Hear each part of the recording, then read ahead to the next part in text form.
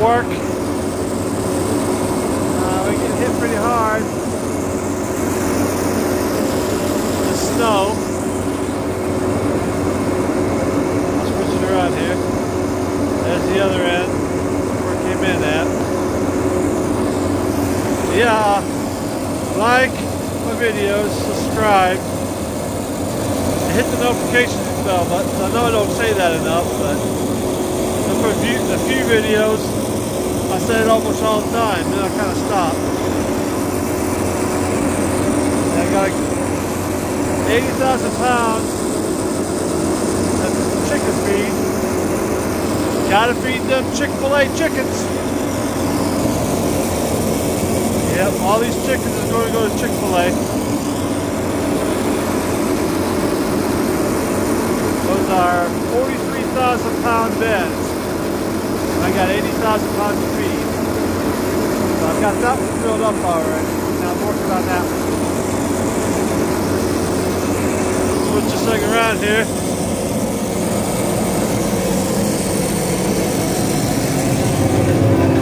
These are pockets. That's 8,000 pounds in the pocket. And this is a back unload, so I start doing it from the back and work my way forward. See, I'm on pocket 3 now.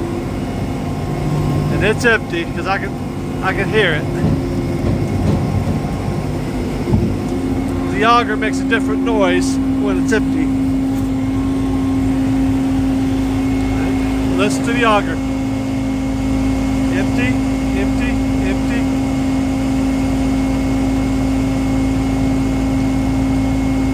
And I'll pick up in a minute. There, you hear it? Got quieter. Yeah, this is my rig.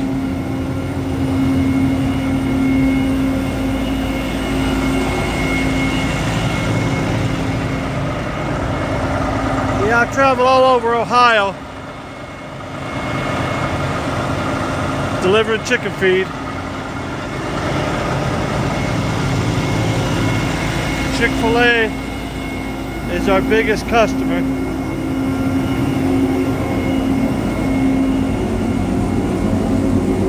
McDonald's buys from us too, but not that much.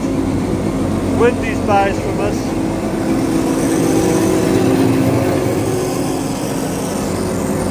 We used to grow out 2 different sized birds. Small bird, the chicken up to about 3 to 4 pounds, and a large bird, 7 to 8 pounds.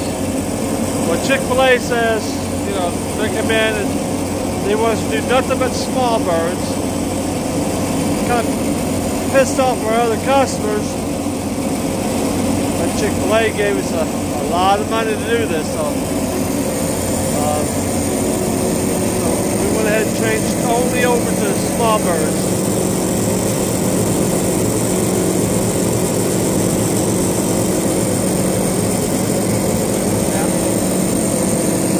Yeah, this is pretty boring, but I figured give you guys a view of what I do here. My 3 hogs, I took them in to be processed.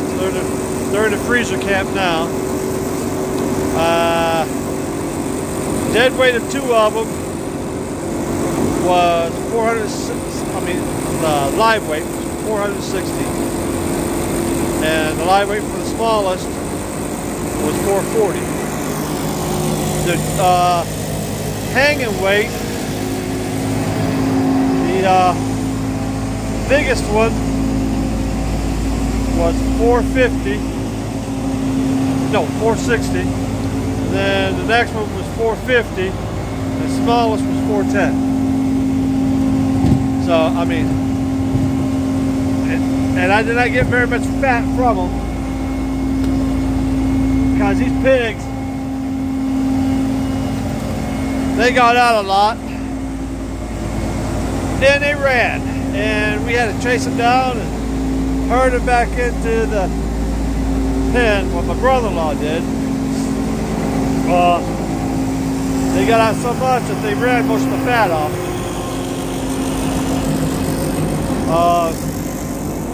Processor I used, I'm not using no more. His Italian sausage is bland. Just tastes like ground pork. And his sage sausage, ground pork. So I'm just going to use that to make meatballs. Get some beef. And I'll go to one of these farms and buy me a half a steer. Get some beef, mix it with some pork. Make Italian meatballs. Go with my spaghetti. My chicken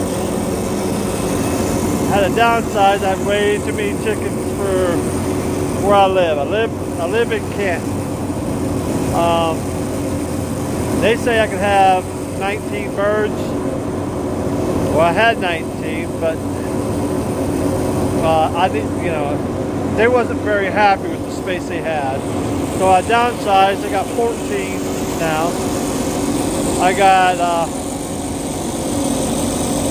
4 of them laying eggs, and I got four ducks.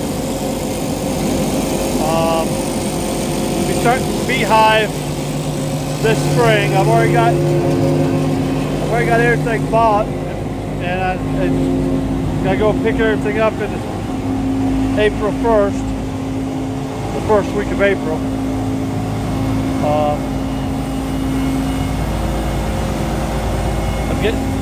The bees I'm getting is going to be a hybrid between the Italian and the Corolla. It's hard to see. Very gentle bees. Yeah, I was out there in the middle of the hives last October when I decided to do this. And the bees flying around. I looked at the hives, touched the hives. Bees didn't pay me no mind, so they're very gentle bees. And that's why I chose that kind of bees, because I'm going to working without a hood. I'm going to get you a hood just in case I get a swarm coming in, and I don't really know the swarm, where it came from, how they are. My wife and my 2 sons said that they'll help me if I get them the full suit. So I gotta buy them the whole suit. And here's how I close the lid.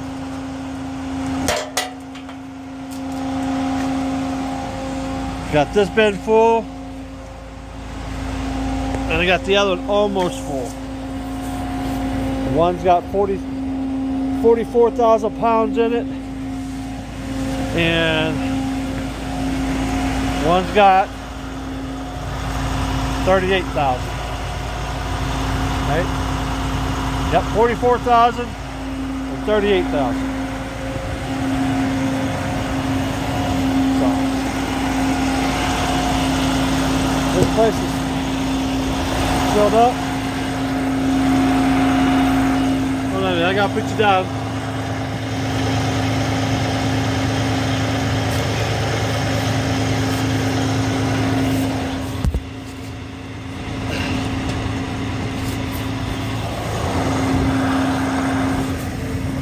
Oh. Yeah, had to get up in the truck. Do my paperwork now. Sorry I'm sideways. Let me see if I can fix it. There. I gotta run this paper here out, put it in the mailbox. Hold on a minute.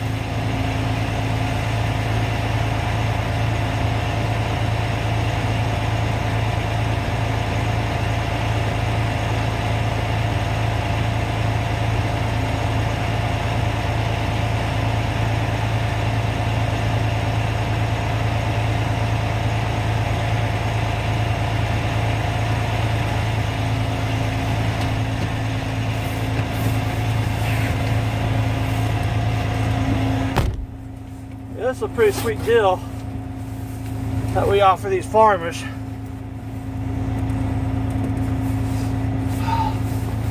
We will finance them a barn. They pick the size of barns. We got a couple different sizes.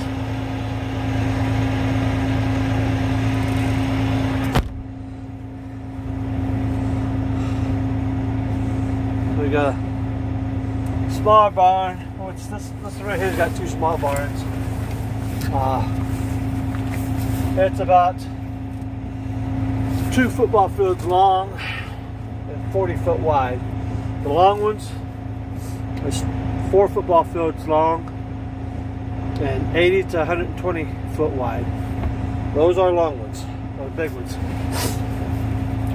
We finance them.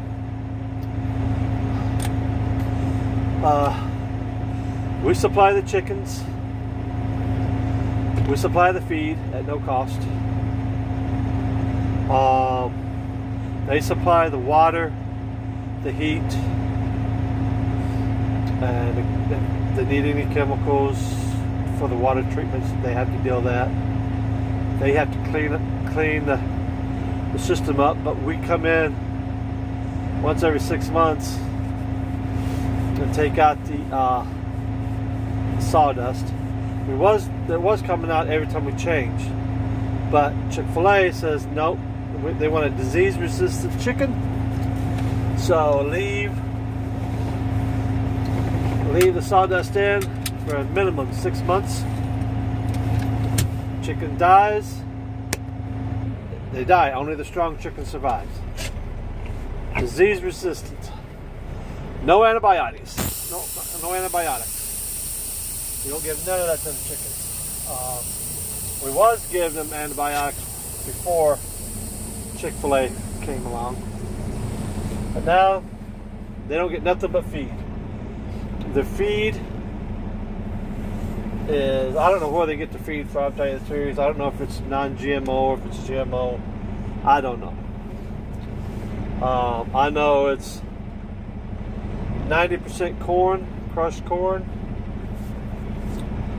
I think it's 5% soybeans and 5% whole wheat.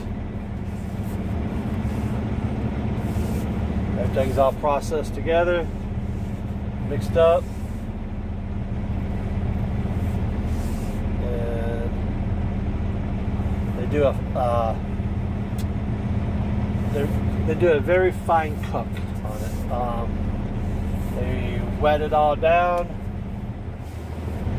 They water's 140 degrees.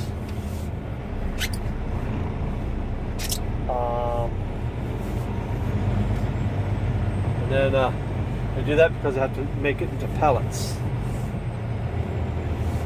And then it goes through a 210 degree dryer. So everything is somewhat cooked. I'm backing out a little crooked here. I got to straighten back out. I can't see the driveway, guys. I mean, it's got so much snow out here. I'm just trying to follow my tracks in. That's kind of hard to do. Like I say, everything is all white. There we go. Back on track now.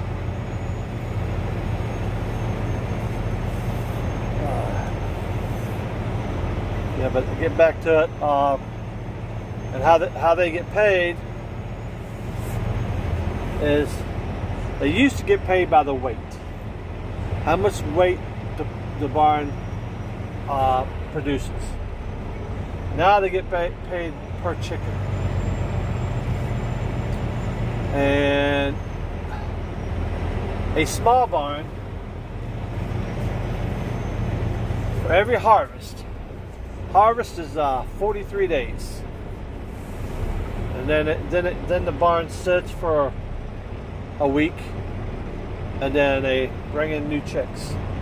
But one of these small barns, let me show you how big it is. Here's the end.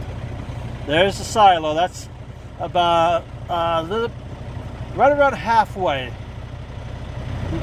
Maybe just a little bit over halfway down. This is, like I say, this is a small barn.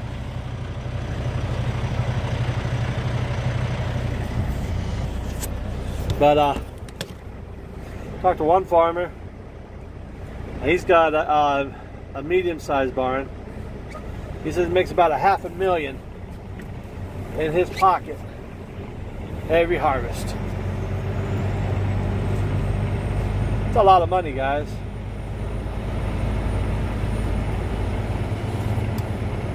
But then if you have to pay off your barn, you know, so much of your profit goes to your barn payment, and they got it fixed up to barn to be paid off in 2 years. And to put on one of the large barns, it's got scales and everything. It's $3 million, and the small barn's $1 million. But the large barns are going to produce more money and more money in your pocket. A lot more work, because you got to go every day to see if you got any dead chickens. You got to get them out of there ASAP. You don't want any dead chickens laying around.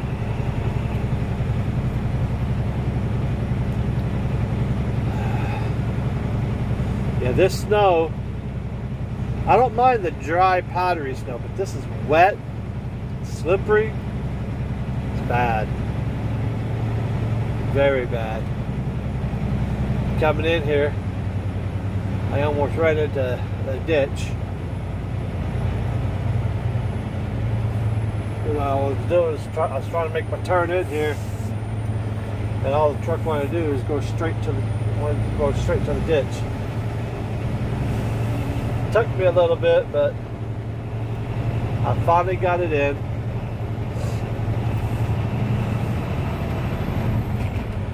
Thing is, just don't get in a rush, guys. Don't get in a rush at all.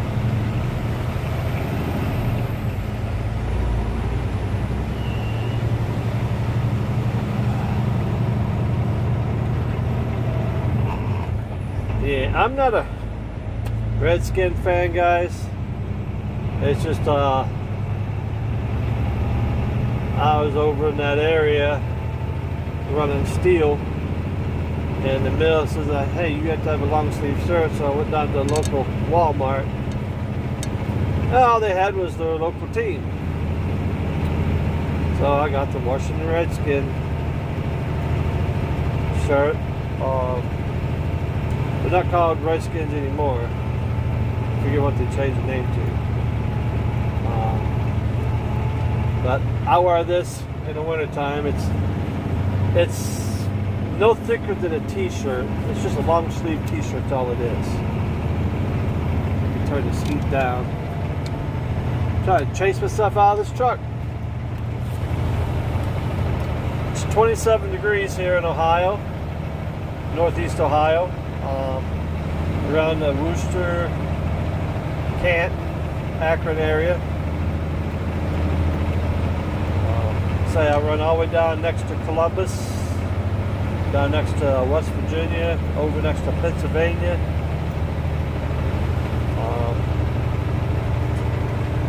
Somebody's calling me. I don't recognize that number, but they'll leave a message. I don't talk on the phone anyway when I'm driving. Here I can prop the phone up and just talk to you guys.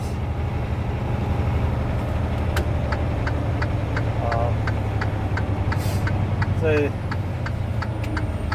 this is a pretty boring job, but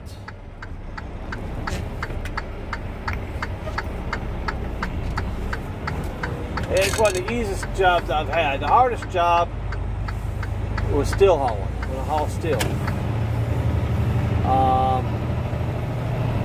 Never home. Physically challenging. This, I basically just sit and drive, crank the things, crank the doors open and close. I gotta go home and work out every day just to burn some of my sugar and stuff that I intake. Keep my sugar levels low. Yeah, my hair is sticking straight up everywhere. That's why I hate wearing the damn toboggan. But gotta keep my ears warm.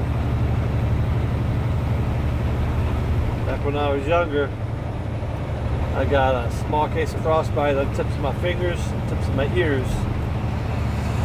If they get a little bit cold, they sting and hurt. There's the road I want.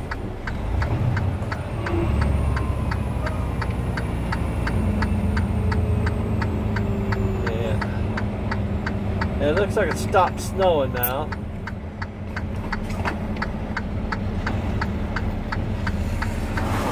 But it's supposed to snow all night tonight, off and on.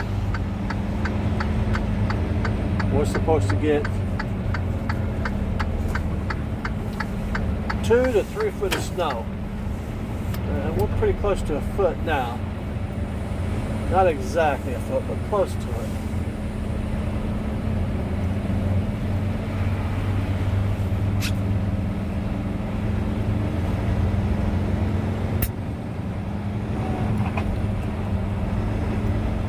When I came in here, this road had nothing but snow on it. Let me put you see. Now it's pretty clear. I mean, they hit it with salt and cinders. And over here in Wayne County, Ohio, they'll come in with salt first, lay salt down. They come in here with cinder and sand. They mix it. They got it on the back of a heated truck. They keep it all heated up, and then they throw it down. And it works with the salt, because once the weather gets down in the 20s, the salt doesn't like to work too good. So on these county roads, they throw a little bit of salt.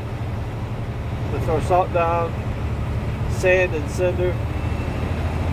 On the highway, they have that brine they throw down. I don't know why they don't do brine over here. They should, but they don't.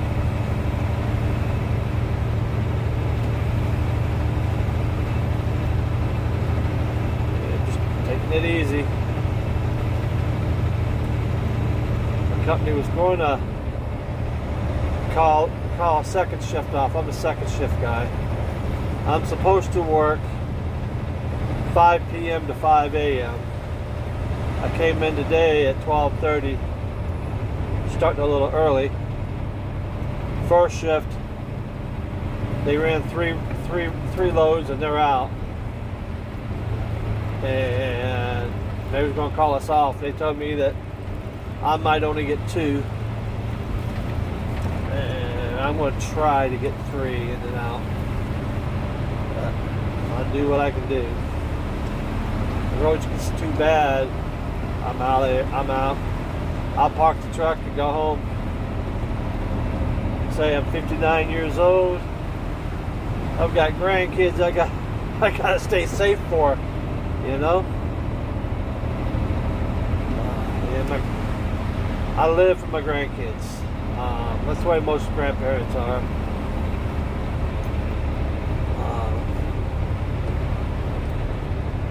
Yeah.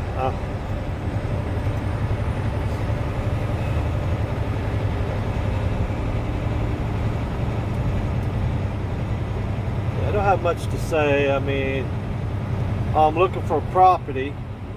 I'm you know, I don't live square in the middle of town. I live, you know, out to the edges, but I still live in Canton. I want to move out in the country. I want to buy my own land. I want to buy between 2 to 50 acres. If I can get more than that, that's fine. I'm looking at this one. It's got a log cabin on it. Log cabin was built in 1850. Of course, you know, it has no electric, no running water. It's got a well on the property. It's got an outhouse.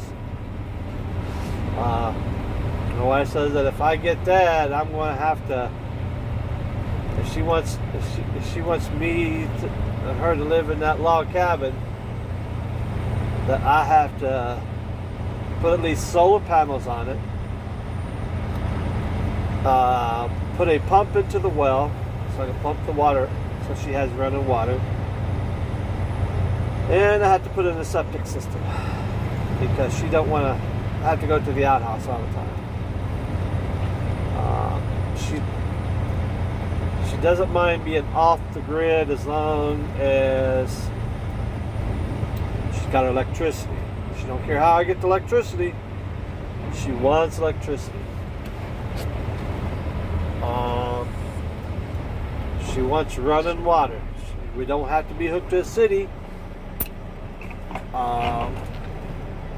She wants running water.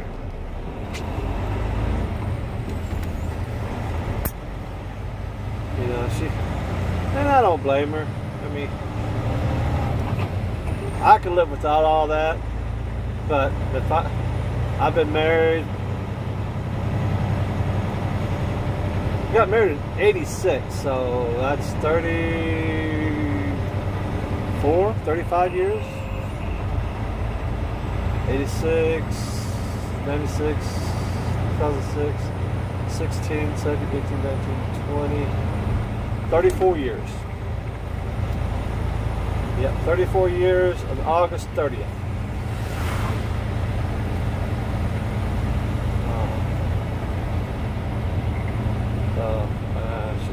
If I want to stay married, I got to bend a little bit. She's going to bend, you know, so I got to bend. I mean, I don't mind. I mean,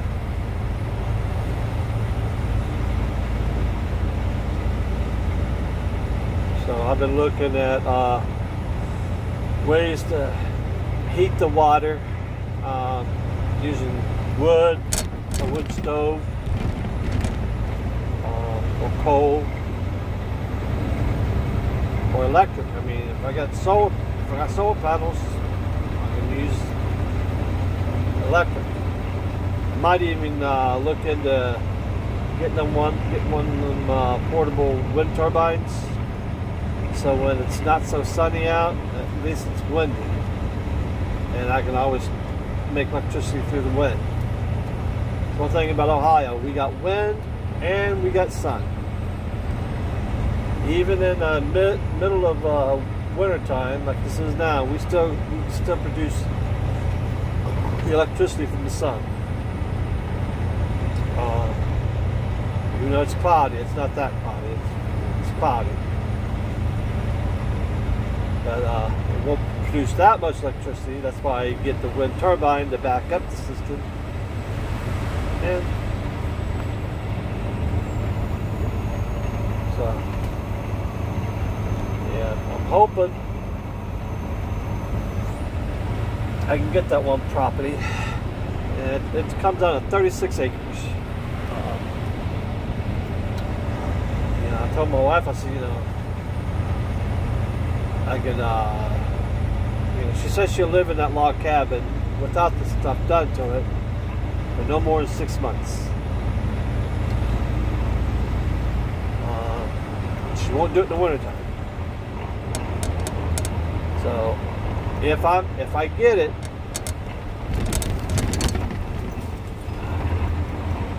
And before we move out there, I'm just going to go ahead and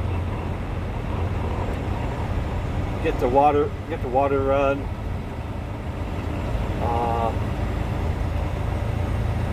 Get the plumbing all done.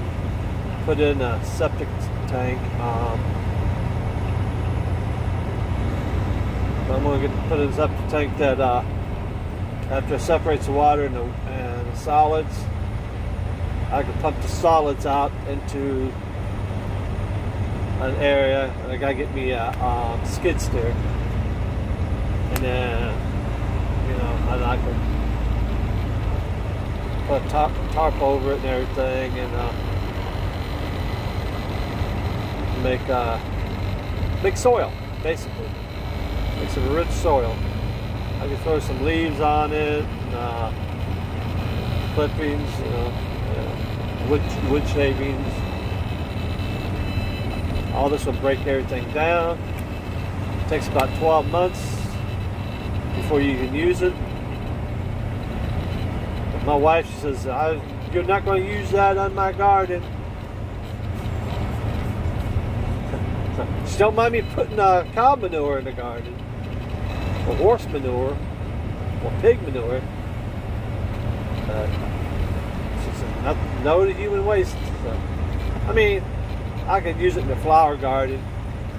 She says that's okay there. I could sell it. Put it in 50-pound bags and sell it as compost. And let it sit for, it'd be compost in a year. About I think it takes almost 2 years to turn it to complete soil. I mean, I can hold it for 2 years and then bag it up as soil, rich soil, potting soil.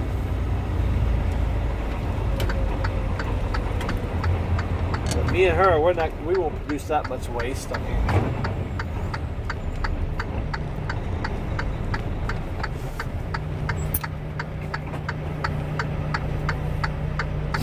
it'll just be me and her. And that cabin comes with an added-on kitchen to the side. It was added on around 1900.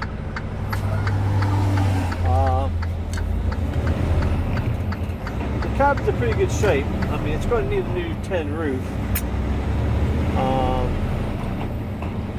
You don't see no daylight through any of the caulking. Wood's in good shape. I'm thinking about painting the wood green.